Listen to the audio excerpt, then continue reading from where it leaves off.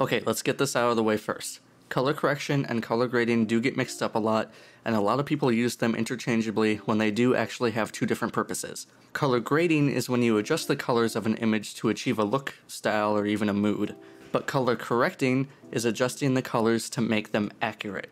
You can think about color correcting as like the foundation before you start editing. This is super important because if you don't do this, you could end up with photos that aren't consistent with each other. If you have a photo shoot and you don't color correct, you might end up with some photos that are more orange and some that are more magenta, and so on. This is even more important if you are using something like presets or LUTs, because you won't have a baseline for your images, so they'll all end up looking a little bit different. But with that, let's get into color correcting an image. First, I'll import an image that I have. Now this is a raw photo, which means it has the raw data from the camera, so Affinity Photo is going to open it up in the Develop tab. If you are not using a raw photo, you can still do this by importing the photo and opening it up in the Develop persona, but I always recommend shooting raw because it will give you the most data to edit and correct. Inside the Develop persona, it's a pretty straightforward process to color correct. You can usually just go down the line of the Basic tab to color correct your photos. So with that being said, first thing we'll do is adjust the exposure. As you can see, this image is a little bit dark, and we can show that even further if we come over to the histogram. You can see that our peaks are pushed really far to the left. Basically, the histogram is going to have your shadows on the left and your highlights on the right. And since most of our peaks are kind of leaning towards the shadows, we're just going to want to up the exposure a little bit so we can move those over. Basically, the most ideal histogram is one where you have a bell curve with your peaks going towards the middle and nothing is touching the left or the right or peeking over the top. So now we'll just come down into the exposure and we'll use this exposure slider to adjust it. Now this slider works in stops, so the value that you see that is changing is the stops of light that we're changing. So for example, 2 would be 2 stops over, or we can go -2 stops under. And you can see in our histogram how that is adjusting our image. So since this slider works in stops, if you happen to know exactly how many stops over or under you exposed for, you can adjust that in here. Otherwise, if you're like me and don't know, you can just kind of play around with the slider until you get something that looks best. But I think somewhere right around here is going to work good for this photo. And we can see that in our histogram, we move those peaks over a little bit, so now nothing is touching the top. When you're doing this, there are actually a couple handy tools that Affinity Photo gives us to make sure that we are correctly exposing. We already talked about the histogram, but you can also come up to the Scopes tab to see a waveform. The way this graph works is it shows you your exposure levels going across your image. So on the left here, you have the left side of your image, and on the right here, you have the right side of your image. And you can see we do have our highlights over here that are clipping, because we can see that over in the scopes here, because they're going right off the graph and clipping. Another tool to show this is if you come up to these buttons up here, you can actually show your clipped highlights or your shadows. So if we click on our clipped highlights, you can see in bright red, Affinity Photo shows us exactly where our highlights are clipping. Now to fix this, I don't really want to bring my exposure down because our subject, which is these flowers here, they are properly exposed. So I don't really want to bring the exposure down too much. Instead, what we can do is come down to shadows and highlights down here. And we'll scroll down, and now we can just bring these highlights down until there are no longer any clipping highlights. So we just want to bring it down until we don't see any more red. So right around -93%, you can see there's no more clipping highlights. We can show that over in our scopes, and we don't see any more red. And just to make sure, we'll also check our shadows over here, so we'll click on the Clipping Shadows button. If you have any clipping shadows, they'll show up in a bright blue, but I am going to bring those shadows up a little bit because we are pretty close to the bottom of the graph here. So I just want to give myself a little bit of extra room, and I'll just bring it up right around 25%. And that'll just give us a little bit extra room, especially when we get into editing and we want to do some color grading. But with that, you can see we no longer have any clipping shadows or highlights, and it looks like our image is properly exposed. Before we move on, I do want to touch on these other sliders here.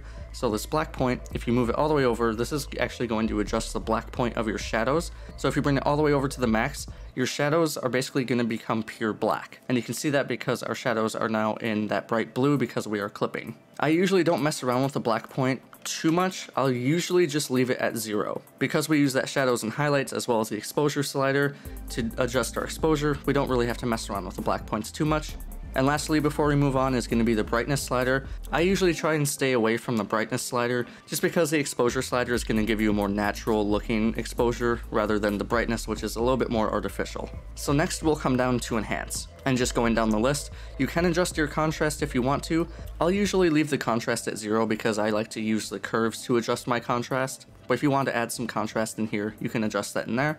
Now as for clarity, I will add a little bit in here, but please do not overdo this. A lot of beginners like to crank this clarity all the way up, and it makes their image look fake. I'm sure a lot of us, and including myself, are guilty of cranking that clarity slider, but please just keep it low if you do plan on adding some clarity. I have a rule that I try to never go above 30%. For this image, I'm just going to have it somewhere between 15 and 20. I think right around 18 is going to be just fine to add a subtle bit of clarity. Now with the saturation and vibrant sliders, if you plan on color grading your photo, I do recommend bringing the saturation down a little bit and the vibrance up a little bit. This will basically just give you a little bit more room to play around with colors when you do get to color grading. Now last, and certainly not least, is going to be the white balance.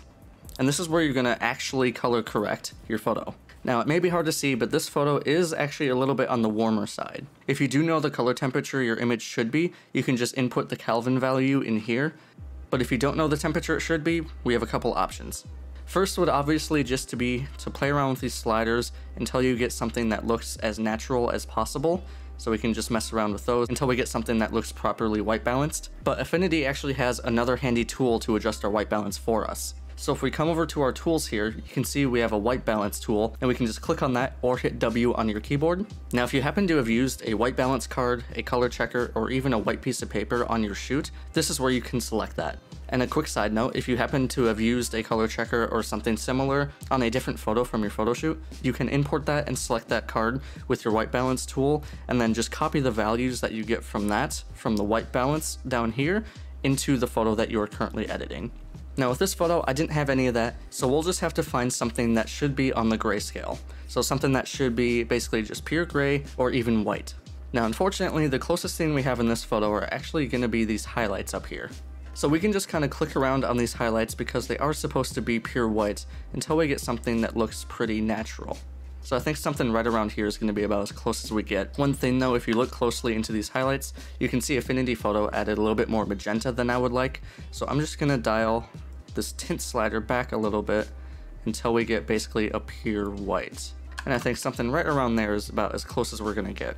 Real quick, I just wanna jump in here and say that sometimes it can be kind of hard to actually see what the colors are of something. So if you wanna get a readout of exactly what colors you're hovering over, if you come down to the panel down here and click on info, whatever your mouse is hovering over, it will give you an RGB value of that. So that way you can see exactly how much you need to shift in a certain direction in order to get the perfect white balance and color correction.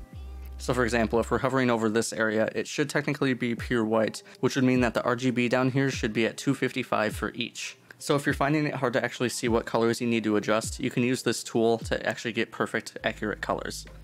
But with that, you have color corrected and properly exposed your image. So now you can just come up and hit develop, and from there you can add all the edits and the color grading that your heart desires to your photo. Sometimes you might notice that certain colors in your photo look a little off compared to what they were in real life, and there's actually a pretty easy way to fix this. The way that I recommend you do this is if you come up to HSL in your adjustments and you click on that and bring that up, you can actually choose which color you think is off. So for example, let's say you had a sky in your photo that was slightly more magenta. You can adjust that by selecting whatever color the sky is most closely related to and adjust the hue shift of that. Now in this example, let's say that these flowers here, they were actually more orange, and for some reason they turned out more yellow in this photo. So we can select this yellow, and if we want to take it even a step further, we can select the picker here and select the color of those flowers. And now we can adjust the hue of those flowers. As you can see, it's pretty drastic when you move the slider around, so you just want to do some subtle adjustments to adjust the color of whatever thing you need to change. So now you can see the before and the after of that. So that's just a nice and quick way of editing any certain colors that you have that are slightly off, and just making them a little bit more accurate. But that pretty much does it for this video. If you guys found this helpful, please consider liking and subscribing. I hope you guys have a great day. See ya.